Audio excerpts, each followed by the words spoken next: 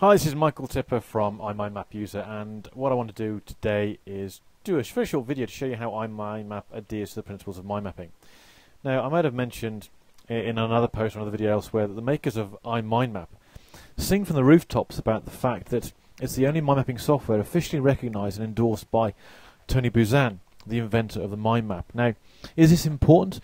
Well, it is to Buzan and his team because the association between the originator of the technique and the software that enables you to put it all together on a computer will have commercial benefits to them both. However, the importance of the endorsement goes deeper than one of mere business. Having known Tony for nearly 15 years and how passionate he is about mind mapping, I know he doesn't take such public association lightly. Now, one of his long-held dreams was to see software that allowed him to do on computer what he has taught millions of people around the world to do on paper.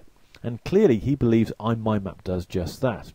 So let's explore the fundamentals of mind mapping and then show you how it compares to what the software can do as well.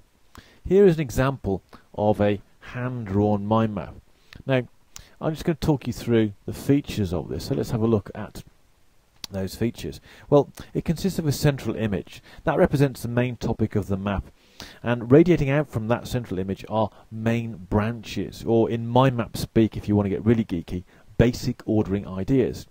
Now, these main branches are the key themes relating to the central topic. So, for example, if you had a central theme of farm, you might have key themes like people, animals, crops, vehicles, and so on.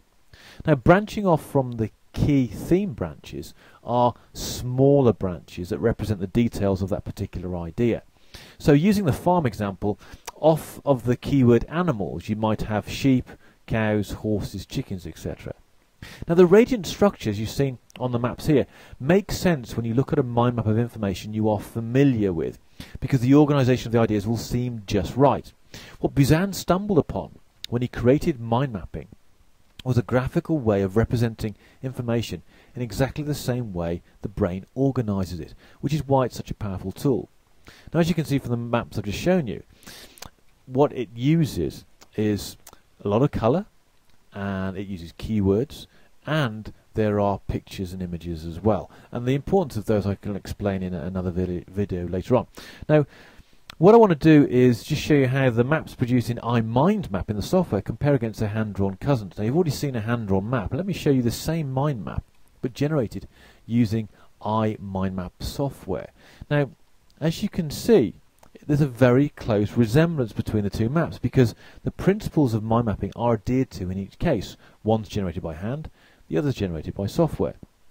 Now, the first map, which you saw earlier, took a bit of time because I drew it by hand and was careful to make it clear and easy to read because it was for a presentation I was doing, which meant I was sharing it with others. Now, this map is the one generated in iMindMap, also took a bit of time, but only because I was copying the first map, which was on a different part of the computer. I had to keep switching between screens. Now, had I generated this from scratch as a collection of new ideas, it would have taken me much less time than the hand-drawn version you've just seen. So, as you can see, there's a very, very strong reason why Tony Buzan is heralding iMindMap as the best mind mapping software out there. Now, this video has been put together using iMindMap, and you can get a copy for yourself with a free trial download by clicking on the link below this video now. So go ahead, click on that link below, download the software and start playing around with it, and I'm sure you'll find it is a really powerful tool. So see you in another video.